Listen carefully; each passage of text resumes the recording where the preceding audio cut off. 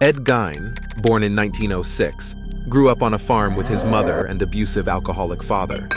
His brother and father died while he was young, leaving only his mother to care for him. His mother instilled in him a fear of women and sexuality. After she died, leaving him alone, he would visit local cemeteries at night to exhume corpses and take parts of their bodies, such as bones, skin, and organs, to use for his own creations. He was later arrested for the murder of a local store owner. When police searched his property, they discovered a variety of body part art, including a suit of human skin, complete with a mask made from the face of one of his victims. Stab the like button for a full video on his creations. Gein was found guilty and sentenced to life in a mental institution.